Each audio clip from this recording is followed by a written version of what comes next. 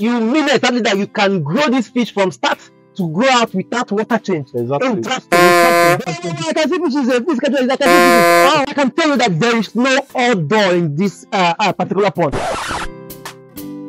So, ladies and gentlemen, I heard one of the most fascinating things that really shocked me.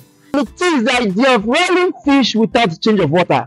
I think it should as well shock you if you're not yet shocked by now. But I understood that it's a possibility that is real. And today I'm in the farm of one of the fish consultants in a Benue State, Abakaliki precisely, who is going to explain this principle to me, because I'm shocked. I'm definitely shocked. I can't believe you can rear a fish from start to grow out without changing water. I think this is a video you need to watch, especially if you're a fish farmer or you plan on starting to rear fish for profit or anything. So with that said, I think let's head right straight into the farm, so we can meet the fish consultant and as well get to hear from him and let him explain this possibility and the principle behind it. So we are now in the farm, and as you can see, there are a lot of tarpaulin setups here. And there are a lot of them. There are many of them here. I can only count the number they are now. Until we meet the fish consultant, he'll be the one to better explain the concept of these tarpaulin ponds here and how many there are, and most interestingly and most amazing, the concept of rearing these fishes without change of water. That is, this fish or this in this pond now, this water has not been changed since this they started rearing this fish. It's something interesting that you need to know and as well learn the principle behind it. So with that, let's meet the fish consultant in charge of this fish farm already. Yes, here we are. This is a fish consultant in charge of this big fish farm. So please, can you know your name, and as well you tell us the concept behind rearing these fishes without change of water. It's something interesting that we and my viewers would like to know and learn. Yeah. So what's your name, please? My name is Steven Chukwokike. I'm the chief consultant of Selection Fish Hub.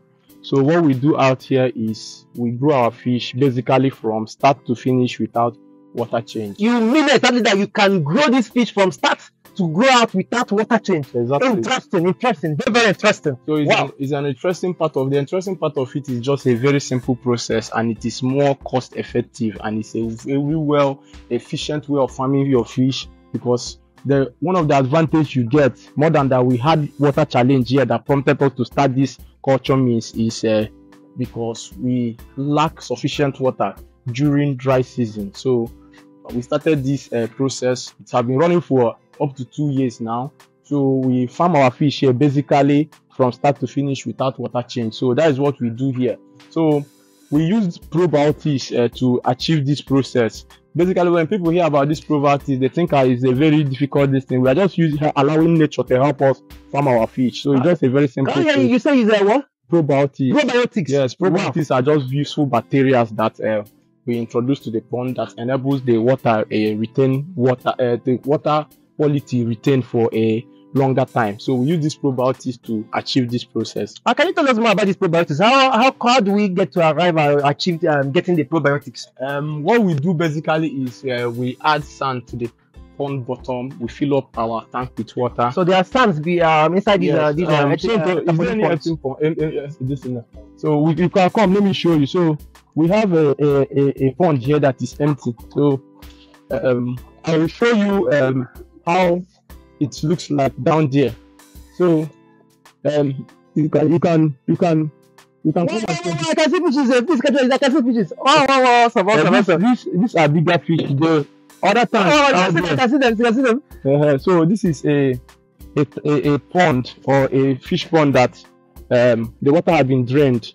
So you can see the sand at the bottom of the pond. You can see them. So this sand is what we introduce, and we fill up the water and we culture the process and put. So we are going to basically use this pond to keep growing our fish. So once we have introduced this bacteria in the package like this, so to get the package, get one probiotic so they can see. So that's what we use. We just buy it and we introduce it to the pond, and that's all.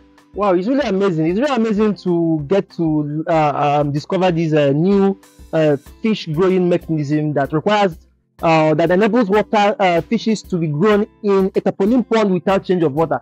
No, most times I see fish farmers complaining of a high cost of changing of water, and definitely it should be cost because I don't know how many liters. You can imagine the number of liters of water that can get this size of tarpaulin pond to be filled to this extent. You can imagine charging it like twice a week or once a week.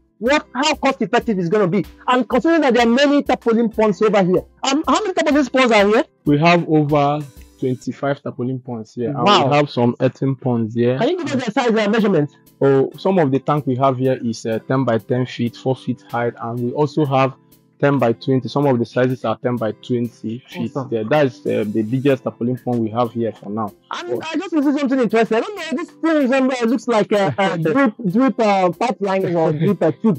Why is it? I'm supposed to see them in the fish farm. So what is it and what is it used for? So this is what we use to aerate our water. Earlier before now, we used to do this process without aerators. So we just started this process recently to see the as you can see, you look at, if you focus on the pond, you notice that there are bubbles coming out of the pond. So it's actually on now. Yes, it's on now, and the aerator is activated, and the aerator pumps in basically oxygen to the pond. So we use it to help the fish stay more comfortable. So earlier before now, we used to do this process without this aerator, but we just and each of the ponds have one aerator connected into them. Yes. You said it enables oxygen to be pumped into the pond. So that is why you see some of them bubbling. You see each of them. So we use it to introduce oxygen into the pond. That's what we do basically. I'm very, very happy to see that fish farming is really taking another shape, especially in Ebonyi State, Abakaliki precisely. Yes. Please, what's the location of this farm and in this farm setting?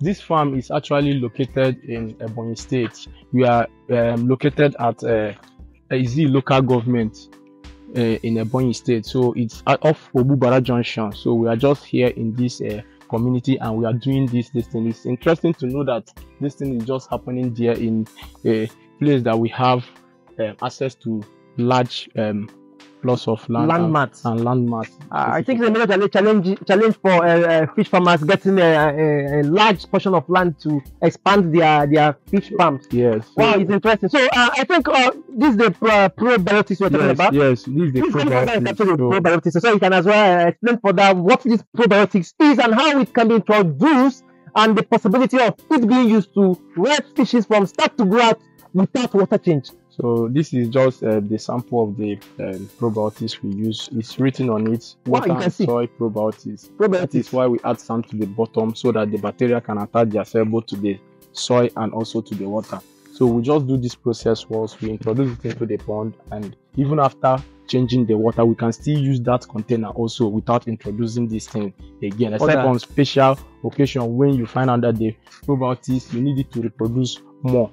You add more of it, but the probiotics is already attached, so we can just fill up and use that same pond to grow our fish without introducing. Just like the one we saw over there. Yes. So like, how long has these fishes been in this water? Like, how long has this been in this water? This particular size of fish was introduced on October 18th. October 18th, that is the time of introduction. So this fish should be up to a month old now, or a month and some days now. That's this particular pond? And yes, and they have been in this pond till without water change. What about these other ones over here? We have another tank that have a bigger fish. If you look at this pond, this is a tank that have fish. This fish is I think we can see the fishes.